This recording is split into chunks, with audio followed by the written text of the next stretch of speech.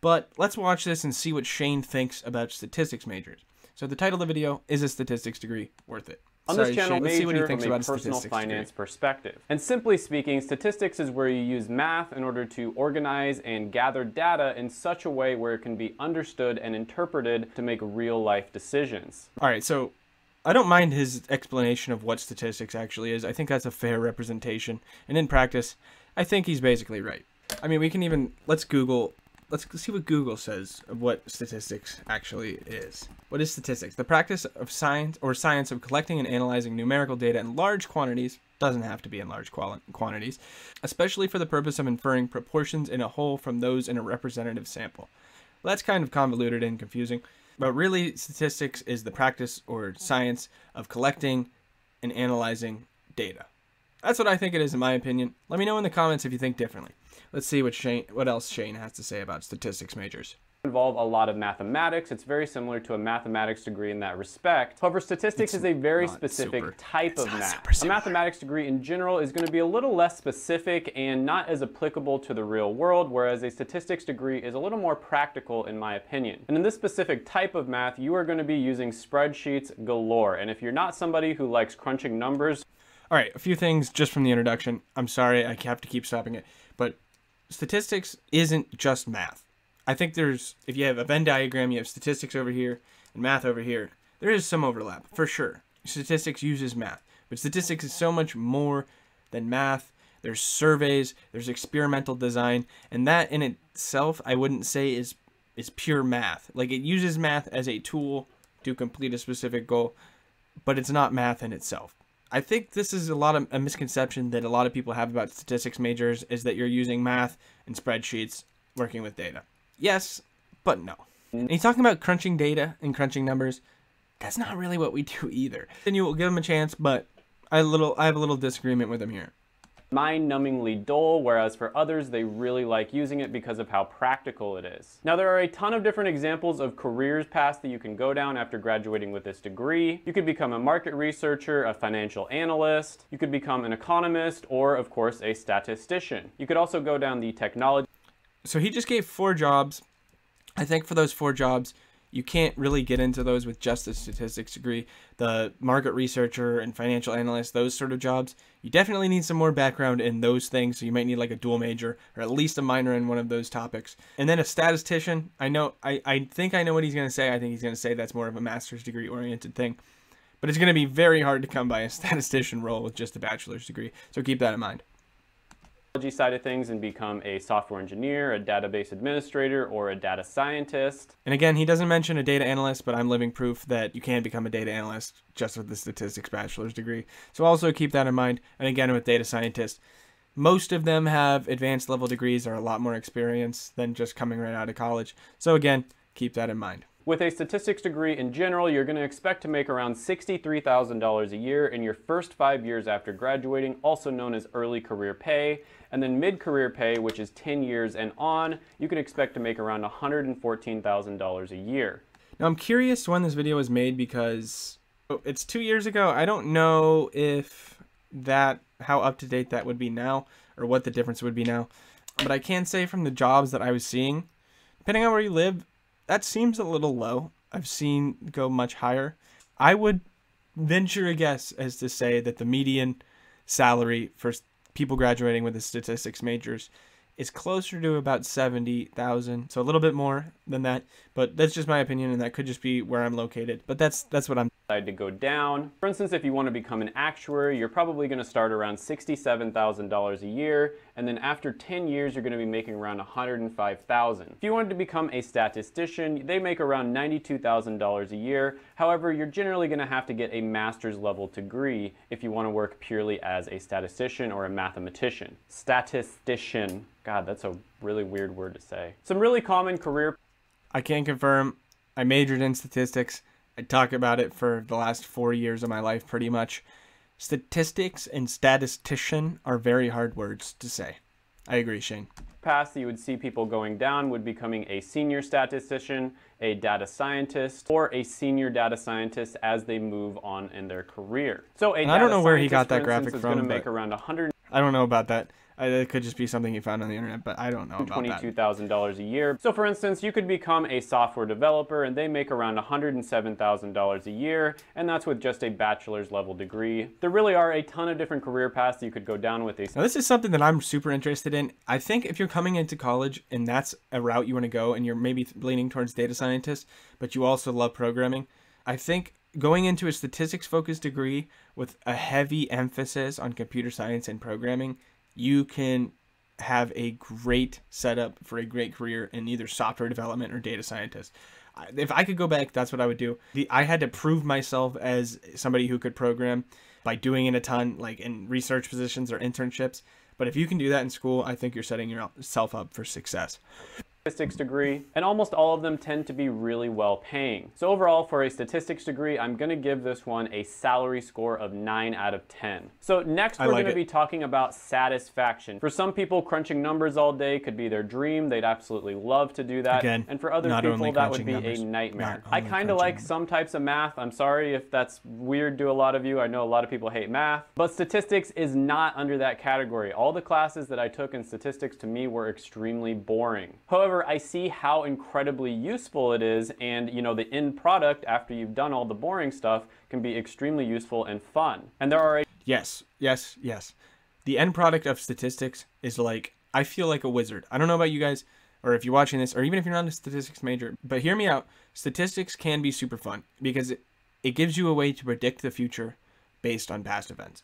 It gives you the tools to be able to say, this is enough of a sample size to determine blank. This definitively is greater than blank. Like, that is such a powerful tool, so underrated, and I think anybody who thinks it's boring is boring themselves. So, there, I said it.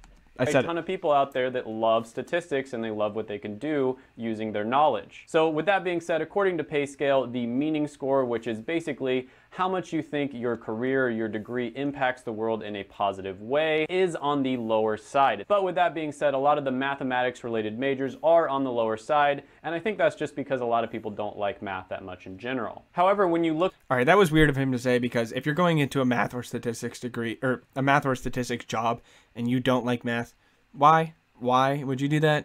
First of all. Second of all, I think it's also weird because statistics unlocks the potential for great good. It is important in politics, and if that's something you're passionate about and care deeply about, that's important. It can help. It does help in healthcare and the making of drugs. It determines that this drug is effective, or it determines that this technique of performing surgery is effective over this one, and it can be proven with data.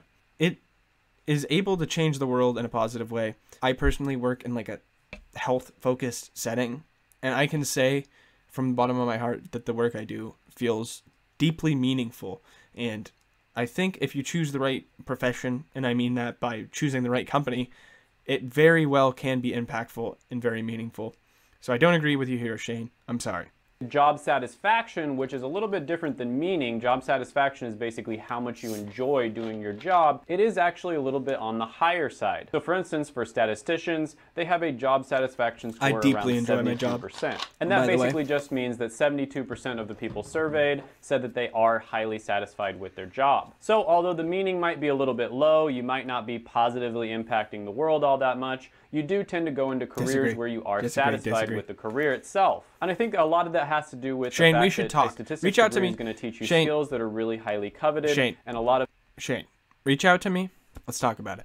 I would love to. people out there, a lot of businesses shoot me an are going to email. want It's on to my YouTube hire channel. you. And so therefore, they're going to have to treat you a lot better just because of the fact that you have a lot of options. But overall, like I said, this is extremely subjective. This is always the hardest one for me to rate. I'm going to go ahead and give this one a 7.5 out of 10. For some people, this one would be a 10 out of 10. Despite and for other disagreeing people, with this him, one would be a 1 out of 10. I think Next, it's a we're going to fair- be talking about score. demand. And overall, demand might actually be the most important one on the entire list, just because of the fact that a lot of the other ones on this list tend to stem from demand. Now, BLS projects a 27% growth in careers that are related to a statistics degree within the next 10 years. That is really, really good, especially when you consider the fact that the average career is growing at about 4%. Now, I think one of the biggest reasons for this incredible growth is the fact that more and more businesses and government agencies, etc., are realizing the importance of data. Okay, data is...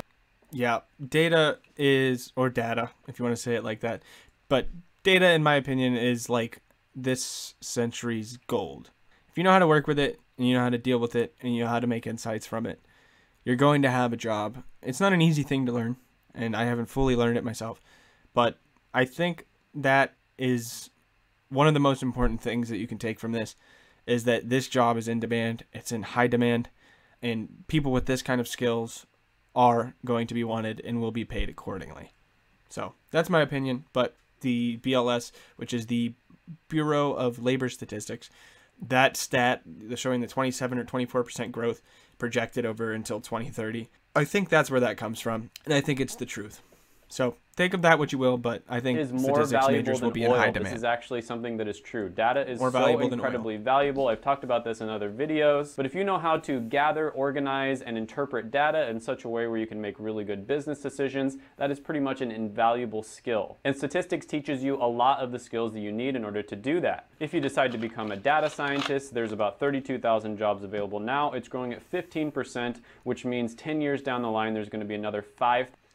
All right, so here it says on the, this is from the BLS page because I recognize it, but it says computer and information research scientists. Don't know if that includes data scientists, but I would expect the job outlook growth percentage to be much higher than that. But I also think that in the future, data scientists aren't going to be as valuable as machine learning experts, which I don't, that role can take on a bunch of different titles. But I think people who may be titled data scientists are going to be doing a lot more machine learning. But the role of data scientist can be so vast and not super specific on what you're actually going to be doing that it probably already includes some machine learning. So just keep that in mind. But I would expect this job outlook percentage to look much higher if this was actually for data scientists or machine learning experts, whatever you want to call it. 1,000 jobs available, which again is excellent. Overall, when it comes to demand, statistics degrees are in very high demand. I'm going to go ahead and give this one a 9.5 out of 10. Now, when it comes to automation, sure, there are some parts of this that can be automated. For instance, the process of gathering data. Generally speaking, that part can be automated or outsourced somewhat. However, when it comes to the process of organizing and making some kind of sense of all that data, yeah, gathering data can be automated. I mean, it depends on the context, of course. I think with the developments in the web, you can gather a lot more automated than you can, manually. And that's why it's done that way. Because on the web, if you have a website, you can see on, like the owner of this website can see metrics on how long a user is spending, what they're clicking on, what they're even looking at, or what they're hovering their mouse over, how much time they spend on it, what they're buying. You can see all this different stuff, where they're from even. You can even track them across other websites and see what other things they are doing. So, yeah, you can gather so much more automated than you can manually. And I think that's an important part. But I wouldn't say that statistics, centered people aren't really going out there. If you're a survey researcher, sure, you're asking all these survey questions, but you can gather better data, I think, on something like a website than you can, sending out surveys. Sure, you can get some extra satisfaction metrics, how easy it was to find what you were looking for. But I would say that, if he's going to make the point that, that could be automated and factor that into his score of whatever the X factor for statistics majors, I think it's a little bit unfounded, because I am not positive that the rest of the statistics realm could be automated.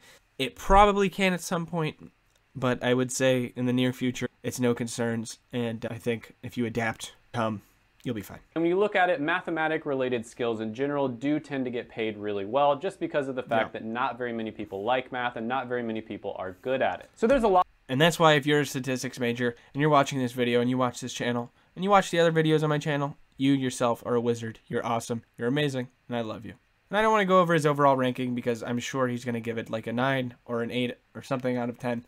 But I think it's a 10 out of 10. I hope you think it's a 10 out of 10 too.